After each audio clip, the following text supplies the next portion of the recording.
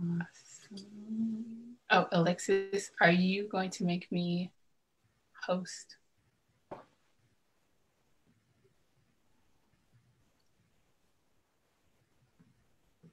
Quick question. Okay, awesome. Awesome. Well, I have a little introduction. I guess we can wait until exactly 3 o'clock. But awesome. Okay. Well, good afternoon, everyone. Thank you for joining us. My name is Ebony Johnson. I am the director of the DBFF Institute, and on behalf of the Denton Black Film Festival and the Denton Black Film Festival Institute, my associate director, Agatha Bynes, we're glad you can join us this afternoon for this conversation about finding the funds for your film. And we are so happy to continue our summer session with this event and excited to have the amazing lineup of women and this opportunity to gain valuable resources and knowledge from each of these individuals. Before we get started though, I wanted to let everyone know that you can interact with us, give us questions if you have any questions for our guests by commenting on Facebook, and then we'll make sure that we can receive them and read them here and give them to our guests. So without further ado, we have our first guest, Erica. Thank you so much for joining us. Let me give you a little bit of introduction. Erica Deiparine-Sugars is an independent media maker and media arts who works with media arts communities expressing to support diverse voices and stories. She has held senior roles with national media organizations like ITVS, which we would love to hear about your experience with that, Erica, maybe for a little bit, and is currently the director of programs for the Austin Film Society, where she oversees filmmaker grants and artist development programs, as well as Austin Public, the city's community media center. Erica has served on grant panels for film juries, including the NEA, IDA, South by Southwest, CAAM, are the Center for Asian American Media, for the New Orleans Film Festival, Big Sky Film Festival, and so much more. She's an amazing resource, amazing woman, and so glad to have you here with us, Erica. And I guess to start off our conversation, I know we have the grant for Texas filmmakers coming up. So can you give us a little bit of information about that? Yeah, thank you so much for having me. And it's great to interact with the community in any way that I can. So Austin Film Society runs the AFS grant, and we are in a grant cycle right now. So this grant started in 1986. And 96, sorry, and has given over $2 million in cash directly to independent filmmakers, as well as in-kind services and goods, and has supported about over 425 filmmakers in Texas. So this is really a Texas-based grant. And we are in our cycle right now for feature films. Last year, we sort of split up the shorts and the feature cycle so that we could really maximize the applications and really look at these things a little bit more apples to apples than we had in the past. But we do fund shorts and features of all types. And it's really for what we would call emerging filmmakers. A majority of the funds go to new first-time filmmakers, but some, seasoned filmmakers, mid-career filmmakers who just really need the support to launch a new project or finish. They're at a certain point to finish a project and need that influx of funds. So it is right now through, I believe June 8th is our deadline. And this year we have kind of a new part to this grant. So we have our regular AFS grant for production. So we fund all phases of production: pre-production, production, post-production, and distribution. And again, it's for feature film. So we kind of designate that as 40 minutes or above in any genre. And you can request up to $15,000 in cash. And we have a couple of in-kind services as well. So that's kind of what people know as the AFS grant. And then we have a special grant this year that we launched, given, this the pandemic and the sort of fallout and the effects that filmmakers and independent filmmakers are feeling about the loss of production, the uncertainty of projects right now. We have launched a development grant, which is a new grant for this year with a separate application. And it is for $5,000 in support for a filmmaker to develop a project, a feature-length project that can either be documentary, animated, narrative. And those funds are really just used for whatever part of development you need to get off the ground. And part of it is us trying to get more dollars into the hands of independent filmmakers in Texas, but also know that we don't know what the effects of this pandemic will be in the future for the future pipeline at independent filmmaking. So we want to make sure creatives are still able to work and create new projects. Awesome. And then the stipulation is you have to be a Texas resident, correct? Correct. So this is for any Texas resident. You just have to have a proof of Texas residency. We ask that you are a Texas resident of at least a year. So about June of last year, you should have been a Texas resident. You do not have to be a US citizen. So that is something to note here. There's no citizenship requirement. You just have to be a Texas resident. And then on our website, it kind of details what we need to verify that residency. But outside of that, you can be from any part of Texas. Got you. Awesome. I have a couple of questions for you. So do you have any tips for filmmakers, like when writing their grants? Is there something that reviewers look for that make a grant stand out in a positive or negative way? Sure. I mean, I think we get this question all the time, particularly for our grant. And I think all grants are not equal. All grantors are looking for something different. So that's something you should know. I know that there has been a movement, particularly within the documentary film community, for what they call the core application, so that they're asking similar parts. So you don't have to kind of refurbish your documentary, particularly your documentary proposal each time, but really do your due diligence about understanding what the grant is supporting. We at AFS don't have any specific subject requirements or any, we're not looking for any type of story or any type of filmmaker. It really is open. But what we are looking for is your artistry, right? Like, what about this film really speaks to you as an artist and is an expression of you as an artist? And that's what our panelists and our reviewers are looking for. Also, we talk about career leaps a lot. We have a lot of kind of emerging and mid-career filmmakers in Texas. And what we want to see is that the support that we're giving through this AFS grant is kind of helping you get to the next point in the career that you want and that you're going for. So whether it's emerging, or maybe you're going from short to feature, or maybe you're trying to expand your genre. I mean, that's one of the things we're looking for, is how the money can really bolster you as an artist and take you to the next step. Yeah, got you. I guess feeding into that, one of my big insecurities applying for grants is that I lack any like major accreditation. I don't have a film that's been in South by Southwest. I don't have a lot of laurels or anything like that. So is there a way to kind of strengthen my application? Should I like be mindful when I build like my production team? Is that going to make me a little bit more attractive, I guess, to grantors?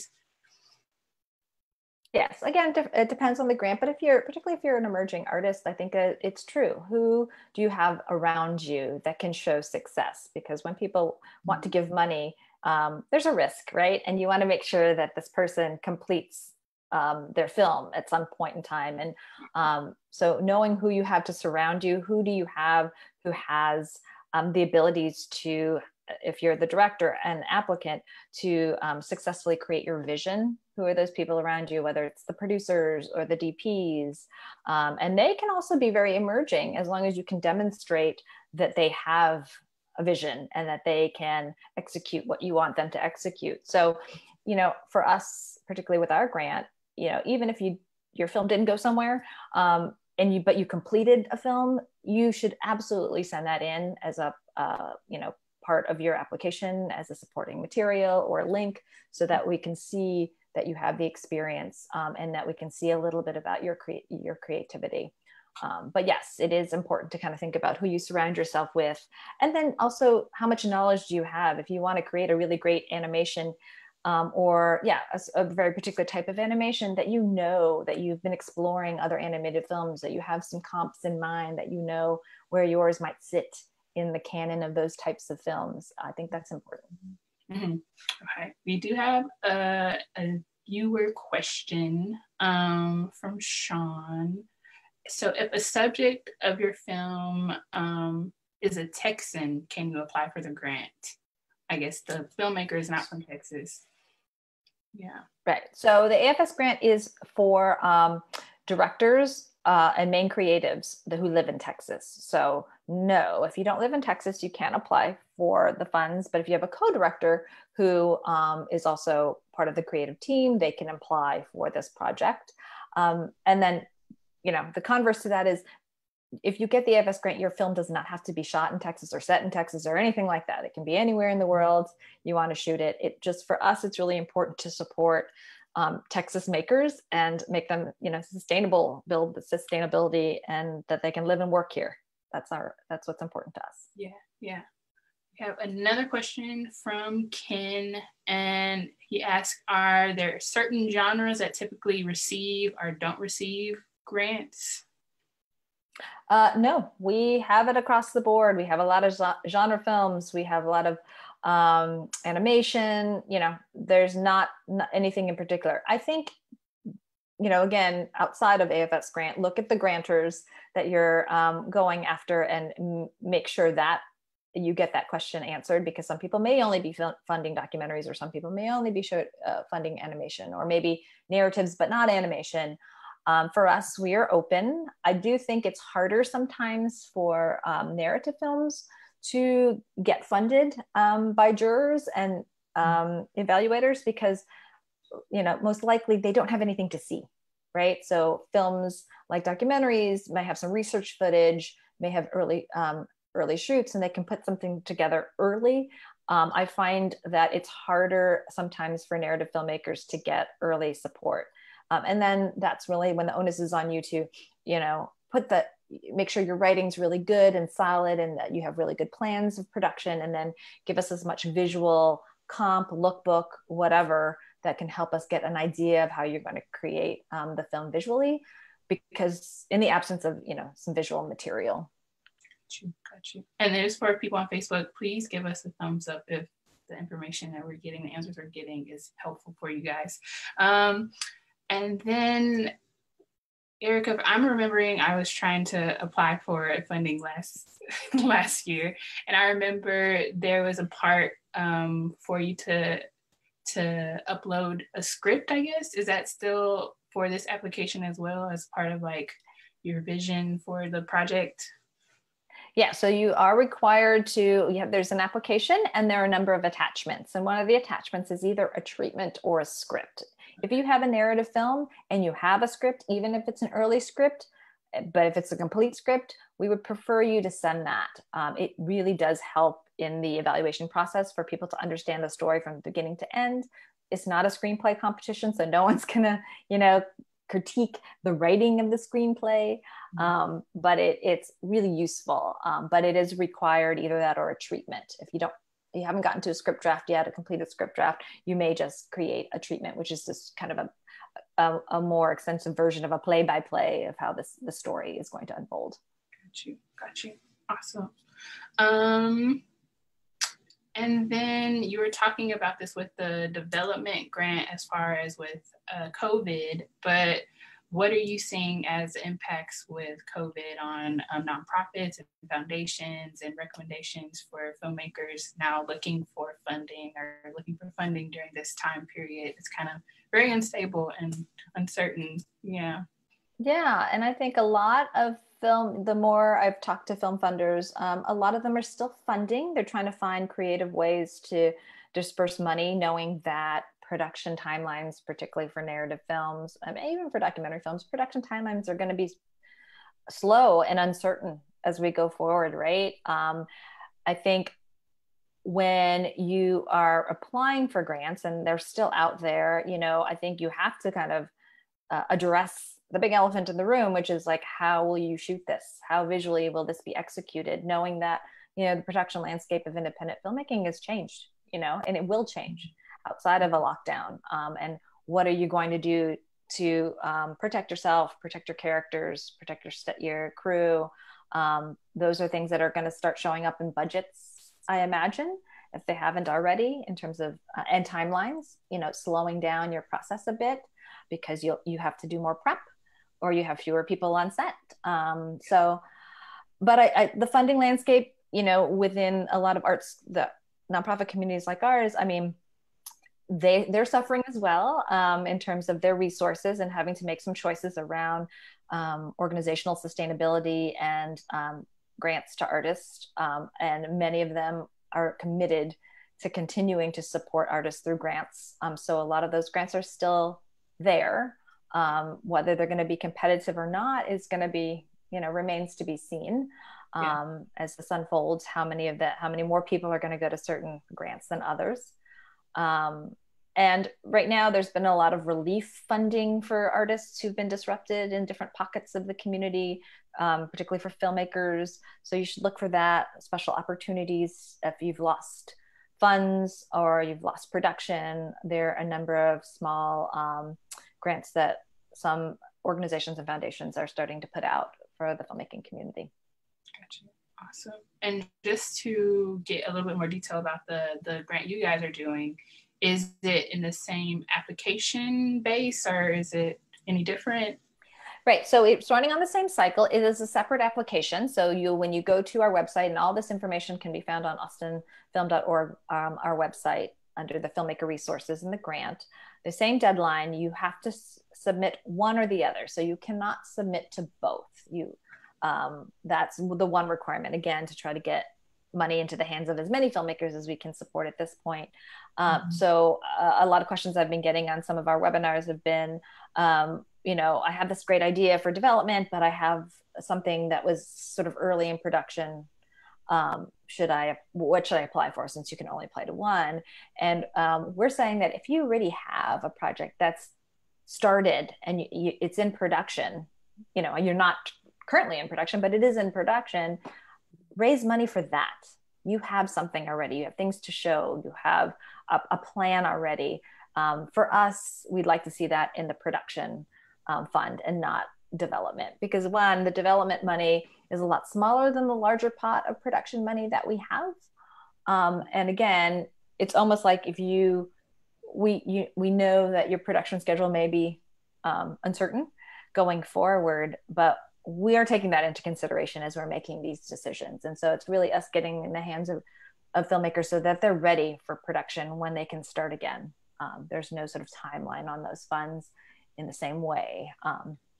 And development does have a timeline. Development funds, it's a 1-year cycle, and there's some deliverables just to make sure that, we understand how you use the development funds after the year. It's about a year. So, and again, really meant to get a project off the ground and start thinking about a project. But if you have a project already that started, even if it's an early production, I think you have a better chance of securing funds through the production grant. You have another audience question from Carmona. It says, aside from providing visual assets, how would a narrative short film project set itself apart? Do marketing materials work as support for a narrative project? So our shorts deadline is going to happen later in the summer. So we're going to open that up in July. So this current deadline is for features, which would be 40 minutes and above, but we do have a shorts deadline. So this question is applicable to that. What sets it apart is how your project description, for sure, besides the visual assets, they're going to ask you for a project description. And it's really about your vision as an artist. Why is it important to tell this story? Why are you the person who should be telling this story? How this money is going to really bolster, again, your career as a filmmaker. And then I think, we ask you for bios, show us things that you've done before. It's good to see particularly if this is your first short or you haven't done a whole lot. It is good for us to see examples of other work, particularly if you don't have a work in progress of the current project to show. And so that's important. Letters of support are actually very helpful too. Again, if you're an emerging artist, this is your first time, people who can vouch for you, people who have been mentoring you or you have worked with. It's always helpful for us to see who you're surrounding yourself with. So that's another sort of standout, but it really is sort of for us, again, going back to the project and why are you the person to tell the story, or why is this project really important for you as an artist? I think that's what helps have things stand out for us. Yeah. And then there is a question from Ken. Would a completed script but not in production be considered production or development? I guess trying to figure out which grant to apply for. Yeah, I mean, in the development funds, if you already have a script and you decide to apply for it, you can. With the script, the idea is that you're telling us what you're going to do as your next phase of development. So if it's an early script, but you really want to hone in some notes or secure characters or, that you can apply for development with a script. And it is actually helpful. If you do have an early script and you want to apply for development, you should include that. But if you're already starting, you want to apply funds to get into pre-production. So the funds that you would apply for the AFS grant for production is really to get stuff situated, casting maybe, or securing locations, all that pre-production work. You can apply for the production fund and use those the grant money towards that. Sure. And obviously, if you have a script, it would be really helpful for you to include that in the production grant application. Yeah. Awesome. And then I have a question as far as suggestions regarding if or when filmmakers should contact like a funding agency and what type of questions they should ask or avoid asking when doing that type of approach.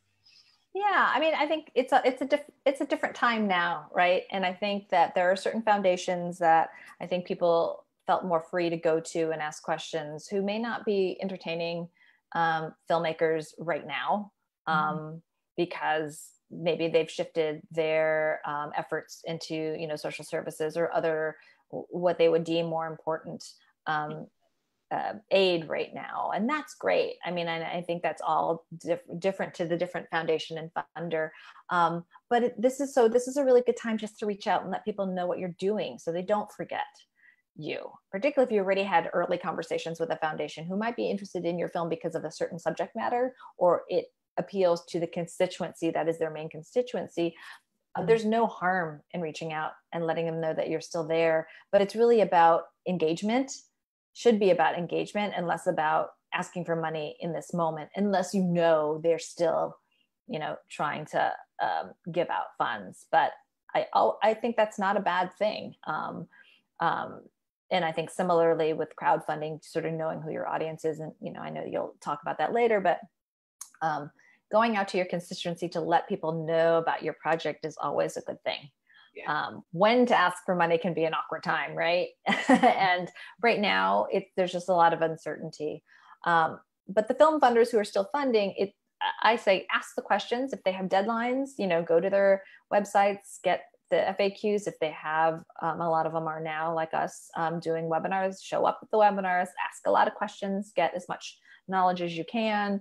And, you know, I would say it's a good time to put your project out there, whether you're going to get funded or not. I always think applying for grants like AFS grant is good practice for grant writing. You can learn a lot from the different pieces that you have to put together if you've ever written a grant before. And I say this as a grant funder from in my other parts of my life, previous experiences, I track projects. You know, if there are projects and talent that I loved but didn't get funded for whatever reason, I would look for them again. I was happy when I would see them surface in other grant pools or see it out in the world. So I always say it's helpful to put yourself out there and get your project in front of people who are making these decisions, because ultimately you'll see them again, or they might see you again, and the result could be different. Yeah. Exactly. Okay, we have one other audience question from Today. I'm so sorry if I mispronounced, but she asked, how about documentary, I guess, and docuseries? What would be needed for the application for those type of projects? Good question. Our AFS grant for production, we don't entertain proposals for series. However, if you were creating a standalone project that was meant as part of a series, we would look at it for that. So if it's standalone and you're only applying for that particular episode or that particular episode or pilot, let's say, as long as the funds and the proposal are just for that, if it's meant for a series, great, that's fine. Different though, for the development fund. If you are creating a series, you can apply for the development fund. Those funds can be applied to that. So that's a little bit of a nuance there. But right now we're not in a place that we are looking to entertain the production of series. Got you. Okay. And I guess as we wrap up, did you have anything, Erica, that you want to promote for Austin Film Society or anything else? Yeah, so the full grant details are, like I said, online, austinfilm.org, and our filmmaker resources. Important to kind of go through there. We have loadable instructions, so it takes a little bit. We've asked for a couple of steps, so please do that before the deadline. And like I said, we've been holding a couple of Zoom calls, but we have one last one on next Wednesday before the deadline, and it's and you can sign up on the website, and it's just really for Q&A. We've been doing more presentations, and actually our very first Zoom presentation is online for you to look at on our website as well, so you can get the download of all the steps. But we will have a nice Q&A on Wednesday before the deadline for those last minute questions and concerns, and hopefully we'll see some of you there. Yay. Thank you so much, Erica. Thank you guys. Yeah. And I hope you apply. I hope we see some new filmmakers. Yes. I guess we will transition now to, I'll give it to my co-host, Agatha. But thank you again, Erica. You're amazing. Thank you. Good to see you all. Stay safe. Thank you, Erica. I really appreciate all that information about grants and funding. I know it's something that filmmakers, that's on their minds. So as we transition to our next speaker, welcome. I'm grateful for those who are continuing with us, and welcome to those who have just joined. My name is Agatha Bynes, and I'm Assistant Director with the Denton Black Film Festival Institute, and have the joy of working with Ebony Johnson, who is the Institute's director. And as part of our off-season programming, we've scheduled this event about how to find funding for your film. So I am delighted to be able to introduce Barbara Ghammashi, our next speaker, who joins us from Women Make Movies, which is a nonprofit organization that supports women producers and directors at all stages in the filmmaking process, with the hope of diversifying the filmmaking landscape and making it more inclusive. Women Make Movies is also the world's leading director of independent films by and about women.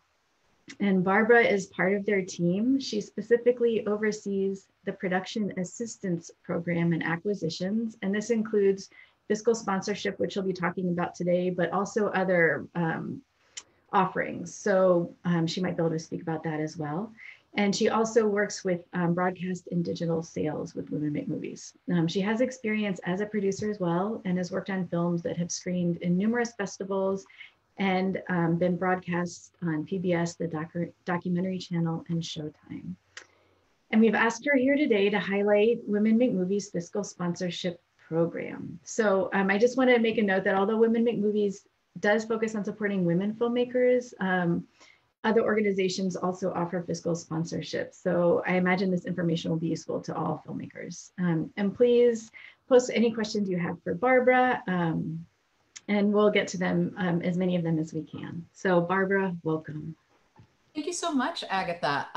I am going to try to share screen here. So I have, no, I cannot share screen. It says the host has disabled that. Let's try one more time. Okay. Okay. Looks like I can. Oh, okay. Great. Okay. So can you see that? Can you see that PowerPoint? Yes. Okay, wonderful. So I'm just going to go through this PowerPoint real quick, and we will talk about fiscal sponsorship. So as Agatha said, I work for Women Make Movies. I'm the Director of Filmmaker Services, and you can see my email here. You can also find it on our website if you want to get in touch with me at any point. I am always happy to answer questions about acquisitions or the production assistance program or anything else about Women Make Movies. So please do get in touch. We have been around for over 45 years, and we are a distributor as well as having a production assistance program. On the distribution side, we distribute films by and about women. And the core of what we do in distribution is educational, which means that we work with colleges and universities, nonprofits, prisons, hospitals, religious organizations, and any other kind of organization that can use the films in our collection. And we have about 700 titles in our collection. We also have the production assistance program, and that provides services to women filmmakers who have projects at any stage of development all the way through outreach and engagement. Unlike distribution, which is films by and about women, the production assistance program are films by women about anything. We also offer discounts to our workshops and webinars. We offer fundraising support, distribution support, feedback on rough cuts and proposals and work samples. And we really try to tailor our support to the needs of each individual project. So what is fiscal sponsorship? That is the key component to our production assistance program. So we will get into that. So fiscal sponsorship really is a way for artists and other organizations that are not nonprofits in and of themselves to access funds that require a nonprofit recipient. So for example, Women Make Movies is a 501c3 organization. So when we act as a fiscal sponsor, we act as that umbrella organization. And that way we can accept funds on behalf of your project. But that also means that we are responsible for making sure that the funds we receive for your project are spent on appropriate production expenses. And different organizations have different ways of doing that. For us, we require paperwork that basically says how you plan on spending the money. We then disperse the money, and once a year we ask for a report where you tell us how you have actually spent it. So for that service, there is a fee. Our fiscal fee is 6%. It goes down to 4% once cumulative donations reach 350,000. But different fiscal sponsors have different fees. And that's really because there is work involved in the administration of these funds. And some fiscal sponsors do more than others. There are some that will pay your invoices and send out 1099s for you. And those organizations will charge a higher fiscal fee. But one thing to keep in mind that's very important is that fee is only charged on money that comes into the fiscal sponsor. That is not a percentage of your entire budget. And I would think that this is the case with most organizations. It's certainly the case with us, that once you are accepted into the production assistance program, there is no penalty if you don't raise any funds. You are still entitled to all of the benefits of the program. Every fiscal sponsor will have a different contract. So you should look at that contract, obviously, before you sign it. And we'll get to some of the differences in just a minute. This is very important. A fiscal sponsor does not have any control over your content. They are not involved creatively. They do not own your intellectual property. You may want feedback. We love giving feedback, but that does not mean we have any control over the creative. So here's one of the differences that you'll find in some of the contracts. Some fiscal sponsors allow you to have investors, some don't. We do. There are others that do as well. IDA is another one. Film Independent is another one. But the idea here is there are very strict rules in place that allow you to do what we call hybrid fundraising. And that means that you're raising money through investments and money through donations. Some of those rules include the filmmaker maintaining complete control over their project. That's creative control, financial control. Once someone is a donor, they cannot then become an investor, and vice versa. Separate bank accounts for the different pools of money. And we have a long list of guidelines to allow you to do this. But as I said, some fiscal sponsors don't allow you to do that. So those are some of the differences you'll see in the contracts. Samples of some funders who do require fiscal sponsors. Chicken and Egg is one of them, CineReach, Catapult, but not every funder does require that. Sundance is a funder that does not require a fiscal sponsor. Okay, so different kinds of funding. Foundations. You know, that's pretty self-explanatory. Foundations, again, oftentimes require that 501c3 recipient. So that could require, if that is part of your fundraising plan, you might need a fiscal sponsor. The same with some government grants. Here in New York, we have something called New York State Council on the Arts, NYSCA. That's a New York State grant for all artistic endeavors. We primarily work with filmmakers. They require a fiscal sponsor. Corporations, many corporations have their sort of philanthropic arm that might require that 501c3 recipient. And then individuals. So individuals who give to your project, who are looking for a tax deduction, can receive that tax deduction because they are giving to a nonprofit. Some crowdfunding campaigns choose to have that money go through a fiscal sponsor. And if it does, then that crowdfunding donation is also tax deductible. However, we actually don't recommend it. And this is a whole other conversation, but part of the reason that we don't recommend it is it becomes very expensive for the filmmaker because there is a platform fee, a credit card fee, and a fiscal sponsorship fee. So when all is said and done, you might be paying, 10 to 13% on that money that you've worked so hard to raise in your crowdfunding campaign.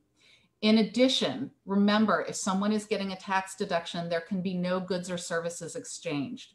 So if you are offering perks, you have to include the value of those perks on your crowdfunding campaign page.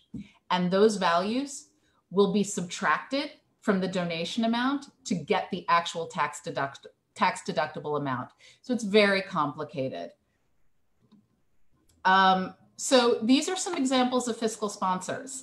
As Agatha said, Women Make Movies supports women filmmakers. So in order to be eligible for our production assistance program, there needs to be at least a woman co-director. But these are other wonderful organizations that have really great fiscal sponsorship programs. IDA, Film Independent, IFP, Fractured Atlas, New York Women in Film and Television, and NYFA, New York Foundation for the Arts. Now, I'm going to see if this works so I can give you an idea of what our application looks like. And I think it is actually working. So let's take a look here. Okay, so you'll see on this first page our checkboxes for eligibility. And we did this because I think one of the things that I would encourage filmmakers to do when they're thinking about whether to apply to a fiscal sponsorship program is to really think about, do they need it? Do they actually need it? For example, if you're primarily going to have investors, you don't need a fiscal sponsor. You're not going to be doing that kind of fundraising. If you are just doing a crowdfunding campaign, you probably don't need it because you probably don't need to offer the tax deductibility to the people donating through. Yes. Sorry, Barbara. It looks like it hasn't translated to the screen, the application. I thought my computer was maybe just slow, but I don't know if there's a way you could go directly to the website. Oh, you know what? Let me see.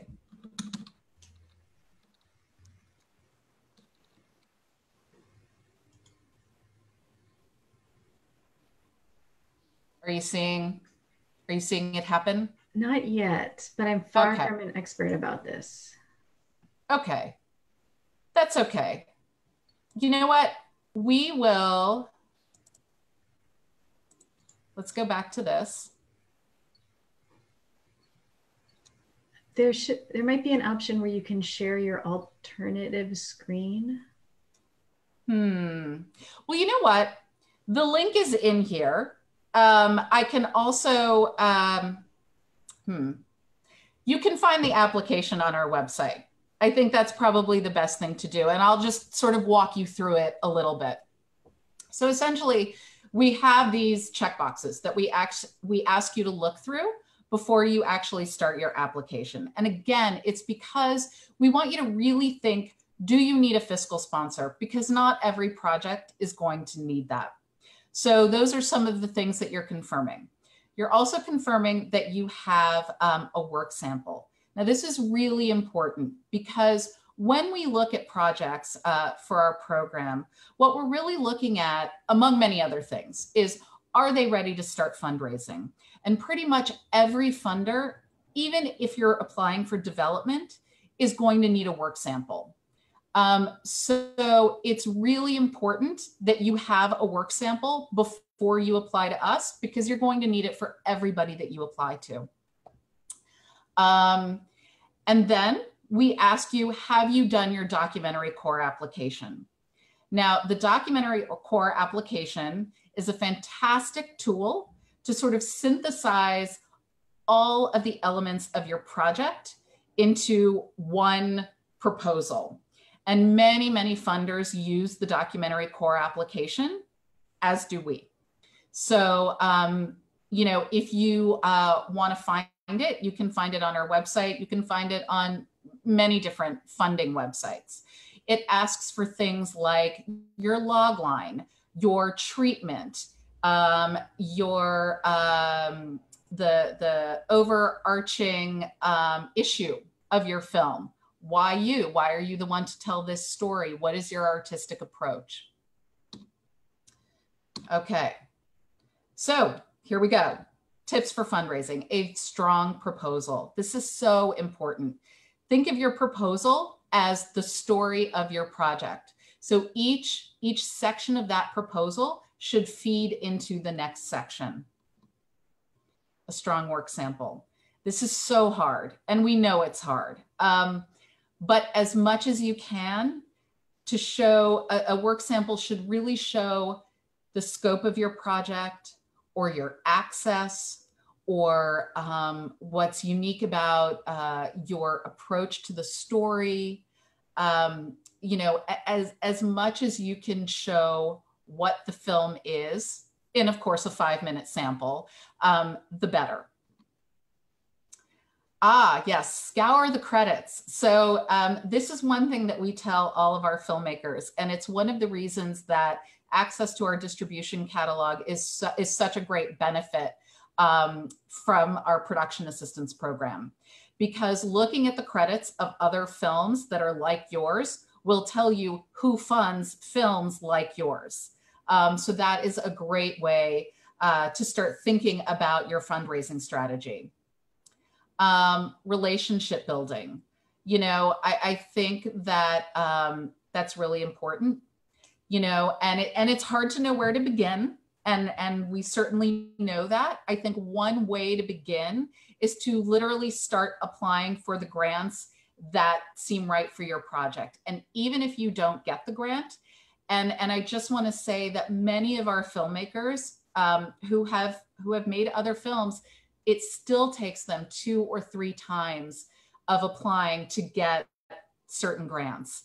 And I think that the more funders see your project, see it evolving, the more interested they're going to be. So one way to develop those relationships, like I said, is start applying. Another way is to apply for markets like IFP, or pitching sessions. Hot Docs has another great forum.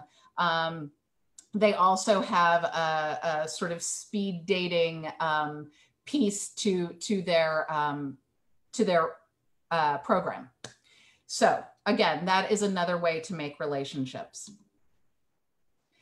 A realistic fundraising strategy. So, you know, I think they're the funders that we all know about, like Sundance, or Chicken and Egg, or Catapult, or Fork Films. But, you know, we really want to see, and I think any fiscal sponsor will want to see, that you've really thought about the fundraising that is right for your project. If yours is an environmental film, have you researched environmental organizations that are funding film? Or if your project is centered in a specific place where you have a lot of really strong relationships, you know, do you have a fundraising strategy that's going to take advantage of local businesses that may want to support your project? So really, don't just think about the kind of big film funders. Think about the funders that are really specific to your project. Research, yes. So Foundation Center is a great resource. IDA is also a great resource. IDA actually has a resource on their website that is a spreadsheet of grants that is fantastic. I go there all the time when I'm advising filmmakers in our production assistance program. I highly recommend spending some time on the IDA website. You know, this is really important too. Read the guidelines, because not every project is right for every funder. And so you really want to make sure that your project is meeting the guidelines for a specific funder. Because again, even if you don't get it, if your project had a pretty good shot, then they're getting to know it. And if they see it again the following cycle and they see that it has evolved, it might put it in, it might give it a better shot. Okay, so here are some funding resources. Again, if you go to the Women Make Movies website, you'll see a film funders list. We have a lot of different grant funders on there. We are also offering right now free webinars. So if you go to our website, you will be able to register for a selection of our past webinars. This is something that we started in light of COVID as a way to offer filmmakers some resources to just help them, you know, feel productive during this time, give them information during this time.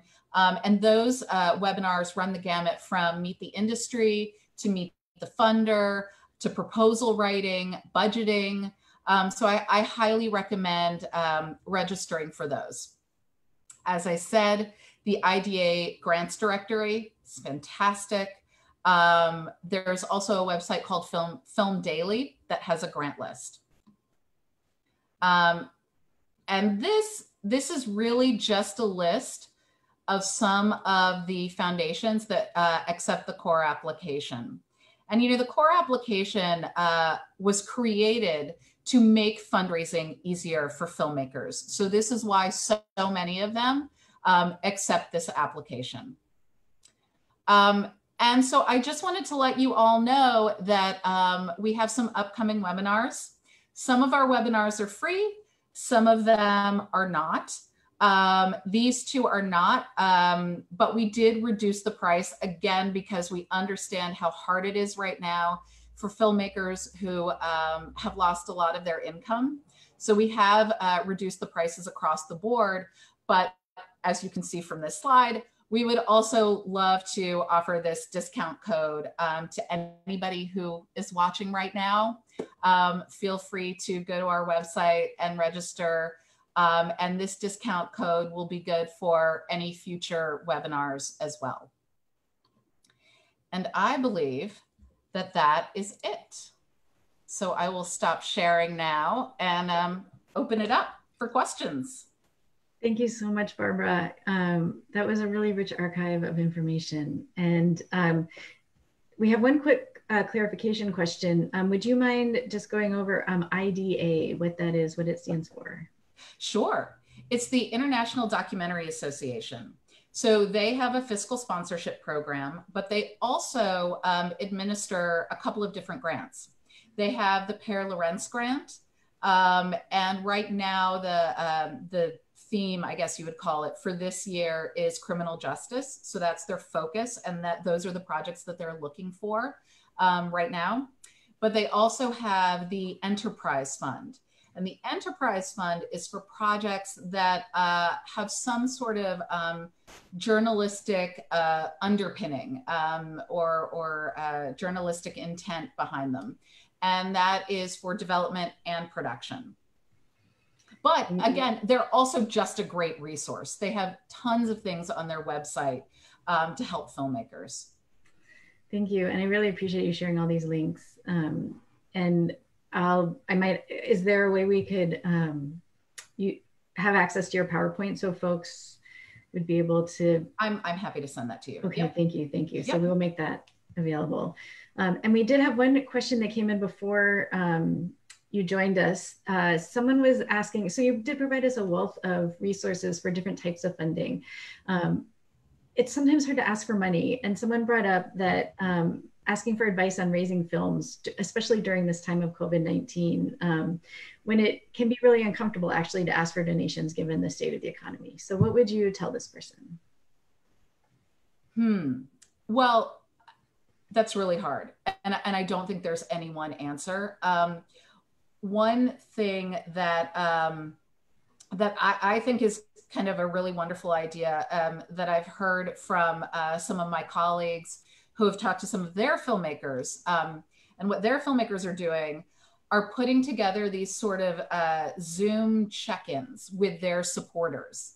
And it's not to ask for money necessarily, but it's to stay connected and to let their supporters know that the project is continuing, even right now, in whatever way it can, whether that is working on the proposal, whether that is editing, whatever it is. And that's sort of a way, I guess, to ask for funding, but not really ask, to maybe open up a dialogue with your supporters and connect with them and hope that they ask, how can we help? And then you say, well, we need funding for X, Y, and Z. But I don't have one perfect answer, unfortunately. It's hard. I know it's hard. I think, even before all this started, I actually think, particularly if you have a fiscal sponsor, newsletters are a really great way to ask for money.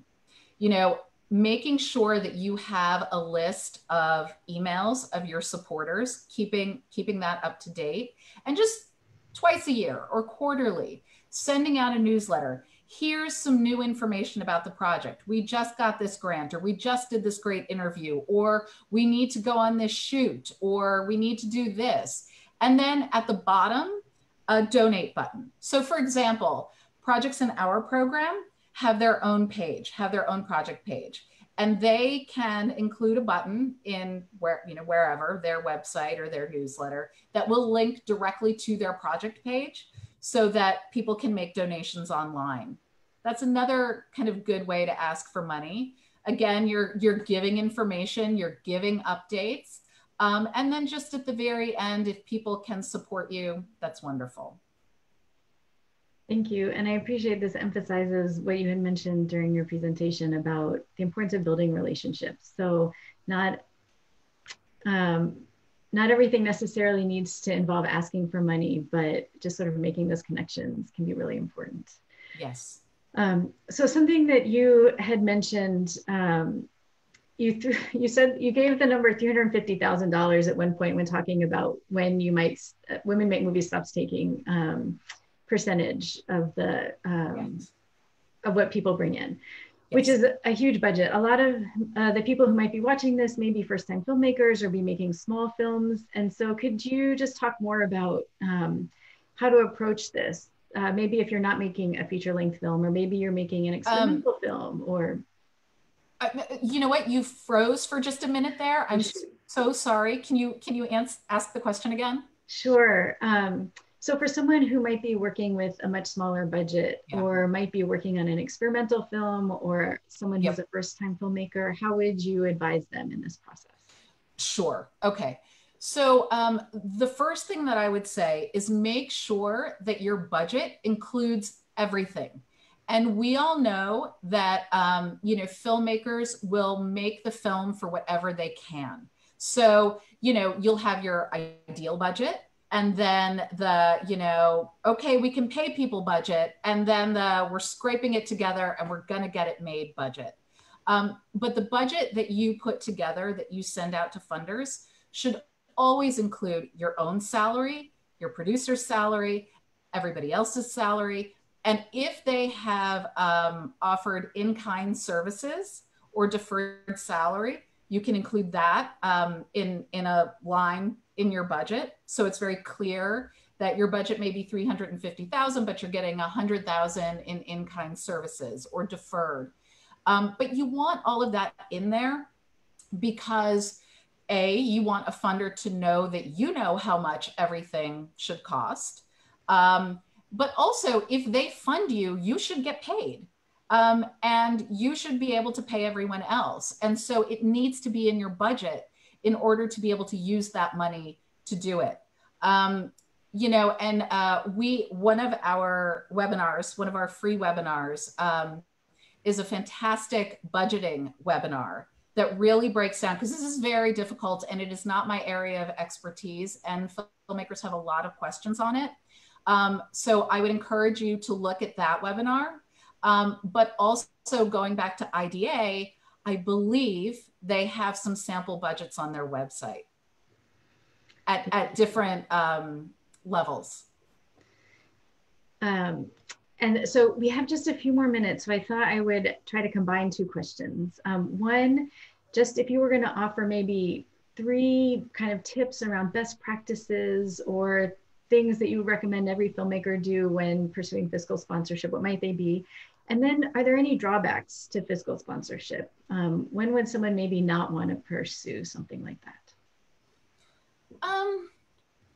Okay, well, one tip I would give is make sure that you have a good accounting system in place, no matter what your budget is. If you're keeping an Excel spreadsheet, great. If you're using QuickBooks, fine. But make sure that you are keeping every receipt and that you are keeping track of every dollar. Different fiscal sponsors have different ways of making sure that money is spent appropriately. Our way is an audit system. So we have outside auditors who come in and will ask for, and we'll just choose projects. We'll just select projects. And those projects will have to turn in invoices and their general ledger. So having a good accounting system is so important. Let's see, another tip for best practices. Make sure you're ready. So make sure you have a work sample, make sure you have a good proposal, make sure that, you have identified a fundraising plan that makes sense for fiscal sponsorship. In terms of drawbacks, I'm not sure that there's a drawback. I think it's more, do you need it? Because if you don't need it, then why have it? Again, for example, if you're going to raise your budget through a crowdfunding campaign, you just don't need it. Like, we have an annual fee of $35 and we have reporting requirements. Well, why are you going to put yourself through that if you don't need it? Some other fiscal sponsors require you to be a member of their organization. And if there's no other reason that you are a member of their organization other than the fiscal sponsorship and you don't need it, why are you paying the membership fee? So I think it's more about the not so much drawbacks, but do you need it? And really thinking about that. Yes, that makes sense. I feel like sometimes it can be attractive to pursue something because it's an option or you might have a strong case to make, but it can also add a lot of extra labor that you might not want to invest in.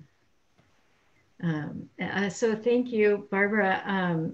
I think we'll transition to our next speaker, but I really can't express how grateful I am for sharing all of this wisdom and insight with us. And thank you also for leaving your contact information with us, so people, I assume, are welcome to reach out if they have questions. Oh my gosh, yes. Absolutely. Please, anybody can reach out, and I will send you the PowerPoint. And thank you so much for having me. Thank you, Barbara. I look forward to our next conversation. Absolutely. Bye. Have a good afternoon. Awesome. Thank you so much, Agatha. I am going to bring on our next guest who is here. Hi, Christina. Good to see you. Give me 1 second as I transition.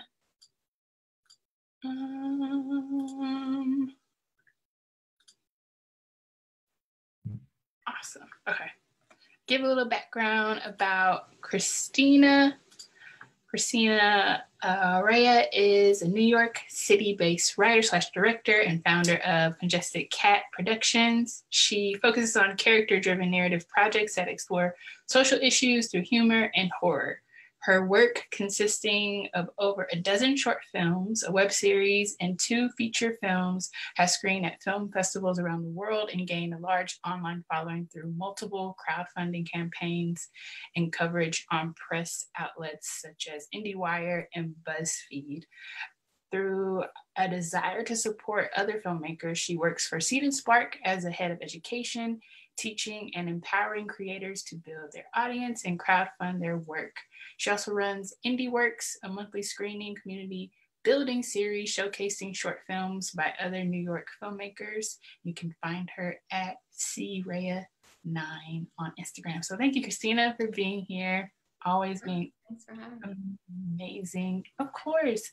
I guess to get started, I wanted to ask if we had a great conversation with Women Make Movies, Barbara, sharing resources about budgeting, but are there any other additional resources that you can share for independent filmmakers? Being a filmmaker yourself, anything that you found valuable for budgeting? Yeah, when it comes to budgeting, I like to work backwards. So I will usually try and watch some independent films that feel like they're at the budget level that I'm looking to make a film at. And I will then actually reach out to the filmmaker and see if I can look at their budget breakdown. Not always do I get a yes, but sometimes I do. And it's really educational in a way that I think you don't quite get from just the general templates that you can download off the internet. Seeing like where people had to cut things, where they maybe had like a line item that ended up being way more than they estimated for, or they just like had to cut it all together and find some sort of other resource that has really helped me in making the really, really micro budget films that I make. And similarly, I try to share my budgets as well with people so they can see also like where I'm getting in kind versus actually spending cash, because I think that's the hard thing to really figure out when you're putting together a budget breakdown. It's like what could I theoretically get in kind, and what do I really absolutely have to spend cash on, and like the little things that you may not anticipate. Yeah. Following up on that, then how proactive, I guess, should filmmakers be when strategizing their budget and trying to find whether they're going to go for grants, go for crowdfunding, do in-kind? How far ahead should we be thinking about these things, like in the development phase, or is it going to progress? Yeah. I think, it depends on what hats you wear in production. Like if you're wearing many hats, then you may need to just focus on the creative side for a while in the early stages of development and then transition into budgeting. But I think that you should always be thinking about any film you plan to produce as starting a small business.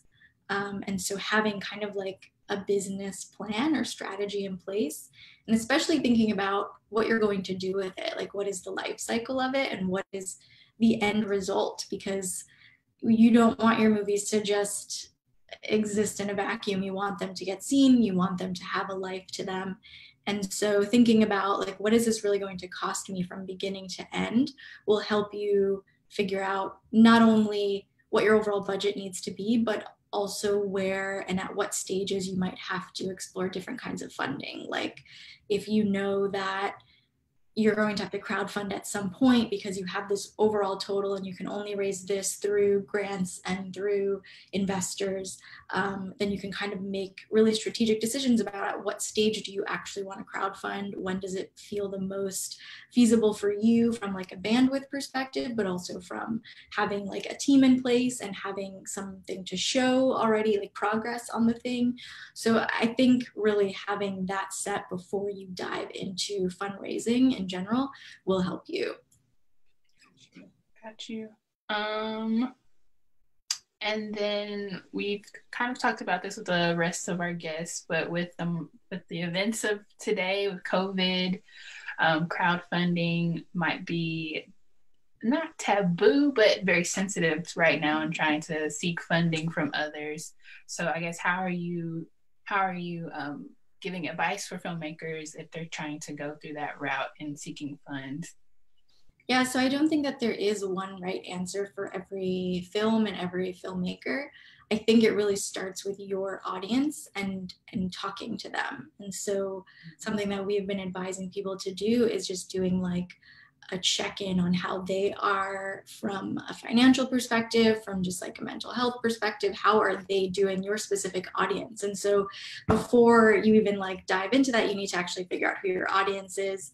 And we teach workshops on that, on how to figure out who your audience is. But once you have a pool of people, it's like doing check-ins and really running it by them. Like we had this one campaign that called Swoon Town. It's a really lovely queer inclusive project, and the filmmakers were going to just like not launch their campaign because they had planned on going live. It just ended, I think, 2 days ago. So they had planned to go live around the same time that they ended up going live. I think they only pushed it by a couple weeks.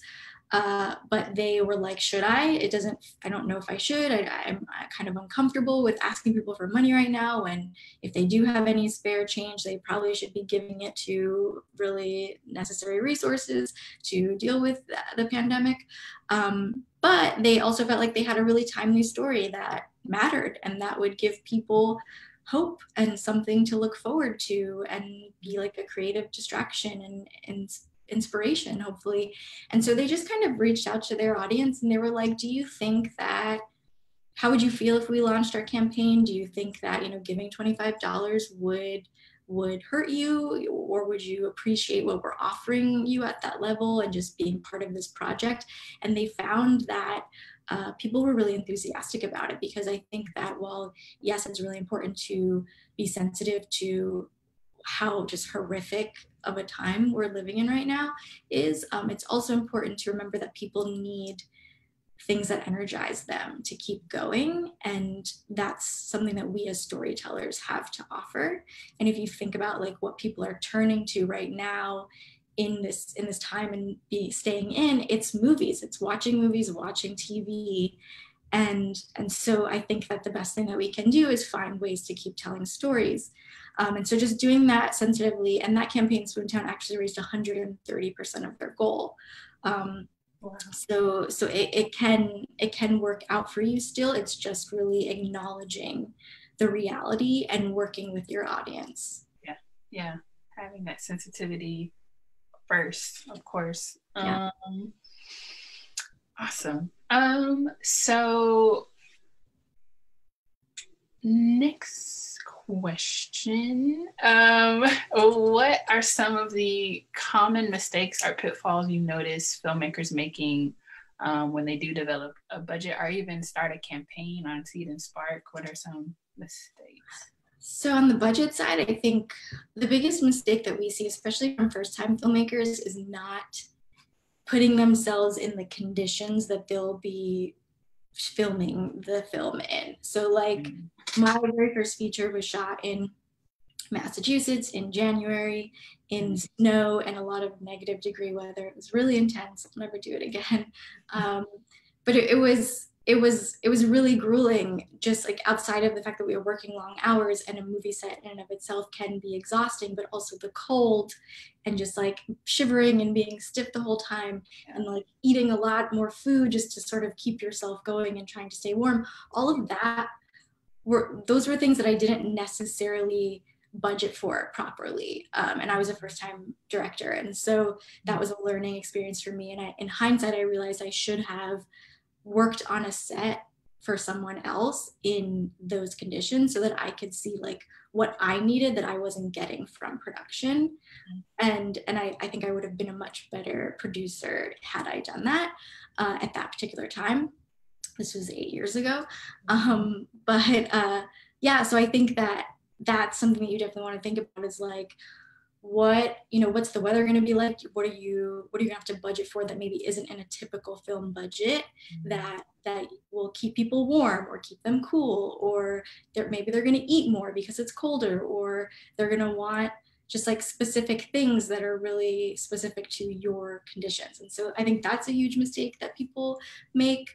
And also just, I would say, food, like not budgeting for food, and just that's, even if it's not cold or even if it's not like, there's a reason why people are overeating, just in general, people, like crafty is the best thing you can spend money for, to have a happy, productive crew and cast as well. So yeah, just make sure that you're feeding people well and that you've budgeted for like variety, especially if you're shooting consecutive days. It would create a mutiny without good meals. Yes. With going back to Seed and Spark, as far as building a campaign with you guys, what is something you look for before you, because you have a review process before you allow people to launch. So what is that review process, I guess? So we mainly look to see that you're prepared. That some people who've never crowdfunded before don't realize that it is a lot of work. And it is, what I like to think of it as, is sort of like film production, where the pre-production is really the work, and then production is just executing on all of that, but it's really about how much you prepare in advance. And so that's what we're looking for when you submit for review, to see that you have an understanding of who your audience is, that you have an email list, because emails are really everything when it comes to not only crowdfunding and fundraising in general, but also like promotion, getting kind of real conversion rates from outreach to watching your movie or spreading the word or showing up to a screening. It's really all about emails. So we want to see your email list. We want to make sure that that number of emails makes sense with your goal size, which is all kind of based on the averages that we've seen across the board at different goal levels.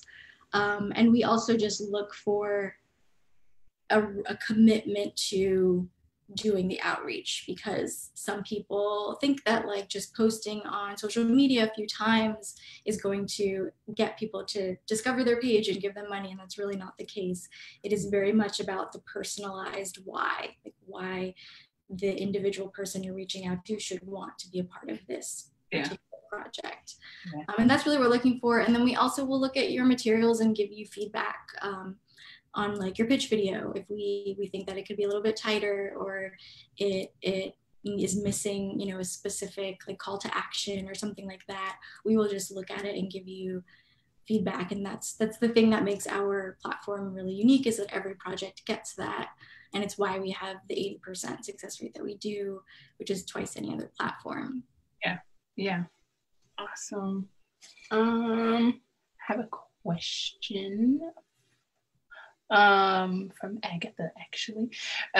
She says, or asks, are there parts of the filmmaking process that you have found make more funds than one expect, maybe the producer, the director, or the production team expects to make? Or you don't see any like strategy as far as building their platform or their following on Seed and Spark? So in terms of the stage, is that like the aspect of production? Is that the question? Yeah. So as far as the stage, I would say the earlier you can get people involved, the better. However, you don't want to try and raise too early before it's tangible. So it's hard to raise for development when it comes to audience. It's like you can do that with grants, you can do that maybe with investors, depending on your past work and really like what you have to show. It's hard to do that with audience funding, which is what crowdfunding is, because they have a lot. The goal is that you're not just reaching other filmmakers and you're not just reaching friends and family. You're crowdfunding specifically through the people who really want to watch this movie, and they may not and probably won't be filmmakers themselves. And so it's hard to like explain to them what development is, why it's taking so long, like where's the cast, you know, they want something really tangible. And so I say that it's easier to crowdfund, and you'll find more momentum when you've already cast and you've secured a lot of things like the pre-production stuff, like your locations, and you have some things in place, like maybe you have some photos to show of your actors in wardrobe, like trying on things, or you have like tech scouts of your locations to show. That just adds this element of like in progress. And then what you can create is this urgency of like, we're all ready to go, but we can't do it without you joining us, without you making it possible. So that, I think that's kind of the best time to crowdfund. Also, right after you've wrapped production can be good for momentum if you need post-production funds. However, it does require then some like educating of your audience of why post-production costs money, because they may not actually know that. They might think like, well, you shot it, I see footage, so why do you need more money? It's done. And they don't get like that sound mixing needs to happen and color grading and all of these other elements. Yeah, got you. Oh man. Yeah, it's hard explaining. I don't know, many people watching live have to explain to family members like what you're doing for a living, and like just trust me and support me. It's okay. But I guess going back to budgeting and even personal, experience for the work you've done, how have you, I guess, strategize in the ways you went after grants and section off that in your budget, and then the way you wanted to prioritize for crowdfunding? I guess, how did you layer that out? So grants for me are usually just like they're not guaranteed, right? I don't really have any control there. I can put together the best application possible, but it's so much about what else is in the submission pool and other factors. And so I will usually treat them as like either to try first and then see what I get from there, or try at the end for finishing funds, because I find like that the actual production, getting that in the can, I need to know it can happen in a certain time and at a certain scale. And so I need to feel like I have those funds guaranteed. And so usually I will apply for grants like really early, like when I've just written the script or I'm in very early development. I usually won't be pursuing grants once I've like either gotten a bunch of rejections or I've gotten the little bit that I have. And to be honest, you know, grants are competitive. It's really hard in the narrative space, which is where I work. So it can be very hard. Finishing funds are a little bit easier. So that's usually where I end up, is applying for finishing funds. And that's where I've had a little bit of success. So that's always like, either at the very beginning, we'll give it a shot and see where we end up, or at the very end when we know like what we need to finish it and we can, you know, pursue some other things and then maybe come back to crowdfunding because we know like exactly how much we need. In terms of production, crowdfunding is always a part of the production funding for me, especially for larger projects, because I find that even if I don't necessarily need the funds, which hasn't been the case because I do need the funds, but even if I don't necessarily need the funds through crowdfunding, it's just a great way to build momentum. Like you can take a successful campaign to investors and say, hey, look, there are 200 people who paid for this thing already. They want it, they're waiting for it. You should invest in it. And also it kind of like keeps you accountable. So you can commit to actually getting the thing done and by a certain time, because you have these people that are waiting on you and are excited, and they feel a sense of ownership because they helped make it. And that keeps you motivated. It keeps me motivated. Yes, crowdfunding, I think, is so intimidating. I don't know how many for other filmmakers. For me, it's just far as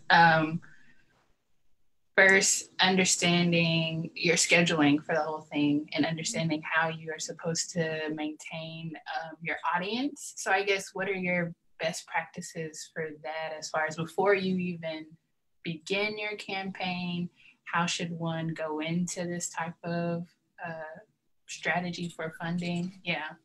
Yes, it can be intimidating. I totally get that. And I was intimidated before I started. I had the sort of luxury, I guess, of I started crowdfunding in 2011, so it was very, very new. So there were the stakes to running a campaign and failing like weren't quite there the way that they are maybe now. But what I think is great about crowdfunding is that you can do it in manageable amounts. So you can just like try a small campaign and see if it takes off, and just say like, this is, you know, to hire our casting director, or this is to hire this producer, or something that is just very specific and tangible. And you can clearly tell people it's not going to make the final product. So you don't find yourself then beholden to like running more campaigns and just trying to raise the whole budget. You can say like, this is for one specific thing, and then see how it does, how you feel about it. How did it play for you as just like the outreach aspect. But in terms of preparation, I like to think of crowdfunding as storytelling. And so really thinking about how what you're doing is not additional work, it's earlier work. It's all stuff that you're going to have to do for distribution, but you're doing it before the thing exists. And really just think about like telling the story of the making of your film. That's what you're doing. And you're trying to get people engaged and excited about that. And the asking for money is sort of secondary and comes later. And I have found often happens somewhat automatically once people are engaged. So it is really just about trying to build momentum. And that means like starting an email list. That's the first thing that you should definitely do if you haven't. Start building an email list.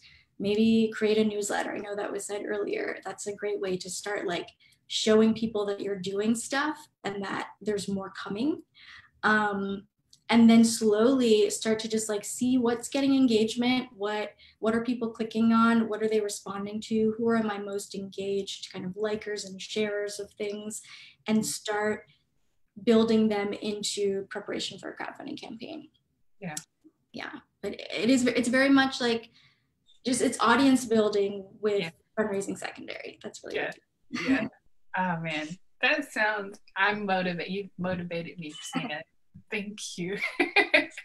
I guess kind of in follow up, a lot of people watching, today are doing one man, one woman shows. And so I guess, is there a way to better manage your mental health and your capacity of running this by yourself, or is it best to build a supportive team? Or I don't know, how have you gone about doing projects?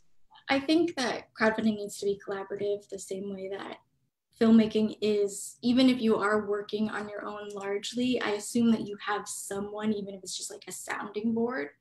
And so getting yourself that person in a crowdfunding campaign will be just as important, because it is emotionally, mentally taxing, because you are doing a ton of outreach, and the reality is that I would say you have about a 30% conversion rate. So like you're doing this outreach and a lot of people are going to ignore you, and that can be hard. And a lot of people might say, I've never experienced anyone being like dismissive, but I've definitely experienced people saying like, I just don't have the money right now. Or sometimes you find yourself like being on the receiving end of someone sharing their hardships with you because you've reached out to them. And so now you have to be like this sounding board for someone else when you're going through this really stressful, time sensitive thing. And so that takes a lot out of you. And so I would say that definitely creating some sort of environment that you can vent in. And then if you can spread out the work, even if it's like getting some interns on board who are maybe just working for credit, like bigger credits than what they're actually doing, that can be really helpful. Just like let them manage social media. Don't have that just like constantly coming at you. And let them, handle some deliverables if in terms of incentives and things like that. So really just thinking about what you specifically need to be the one to handle and seeing where you can fill in gaps. And also like time blocking. I find it really helpful to say like, this is the time that I'm going to just work on the campaign. And this is the time where I'm not going to even touch it or think about it or respond to notifications. And just make sure that you're building in time every day during the campaign to give it attention, but that it's not just like constant. Because I know when I'm on set, for instance, I turn off all notifications and I'm just like, I'm not paying attention to anything that's coming through my phone, but I don't necessarily always give myself that when I'm just like sitting on my couch watching a movie. I will still have like notifications coming to me, and it snaps me back into this state of like work and pressure. And well, it's like, why am I doing that to myself, And so I think it's about like personal responsibility of saying, I know how I can be, at least for myself, like I know how I can be, that if I see a notification, I'm going to want to respond to it. So I'm just going to turn it off and not allow myself that in this particular time. Yeah. Oh, good. Yes. Christina, is there anything you want to share as far as what Seed and Spark is doing right now, or any works? So we're doing a bunch of free workshops. We have a crowdfunding workshop that's completely free. It's on June 3rd. You can find it on our website, seedandspark.com/events. You should definitely register for that if you're interested in crowdfunding. We've also been doing some distribution workshops, so you can find those listings on the event page as well. And we've been recently doing lunch and learns every Wednesday. So at 4 p.m. Eastern time, which is late for lunch, but it's made for Pacific time, lunchtime. But at 4 p.m. every Wednesday, we do a lunch and learn on a new topic. And it's usually small, like very manageable topics. So we did one on building an email list a few weeks ago that was really popular, and we did one on social media marketing, and we're about to do one on audience building, like how to identify your audience. That's in a few weeks. So I definitely recommend you tune into those. I think they'll be helpful, especially if you're just starting out the preparation for what will eventually be your fundraising campaign. Yeah. That's awesome. Thank you so much, Christina. This is awesome. And I will be reaching out to you. I know we have some people that came to the festival and wanted the decks that you presented, presentation decks. So I'll be reaching out to you. But thank you again for being here, taking time. I guess Agatha, you want to come back on screen? Maybe. I don't know. I'm still here, yes. Thank you, Christina. No problem. As we wrap up, I just wanted to thank everybody on Facebook, YouTube, whatever streaming service you're using right now. Thank you for joining us during this Finding Funds for Your Film live stream. We're so grateful to our guests, Christina, Barbara, Erica, for taking time to be with us this afternoon, sharing their wisdom and their knowledge. We hope that you found valuable information through this live stream, and you can stay connected with these organizations. We're going to be posting links to each of their websites on Facebook and making sure you are staying involved in the work that they're doing. And I hope you can stay involved with us, DBFF. We're continuing our summer session series and our programming, trying to unite the community virtually and create some space for networking and collaboration. And our next event will be June 11th with our virtual mixer for that month. So join us at 7 p.m. And if you are not a part of our contact list, feel free to sign up. Go to Denton BFF.com. On the very front page, you can scroll down to the bottom and there is a link to sign up for our subscription list. So please make sure you do that if you're not a part of the DBFF family already. Again, I wanted to thank you on the behalf of DBFF and DBFF Institution, my lovely assistant director, Agatha. Again, Erica, Barbara, Christina, thank you again. And I hope everybody has a great afternoon, and we look forward to connecting with you later. So have a great day. Have a great Wednesday. Bye, everybody.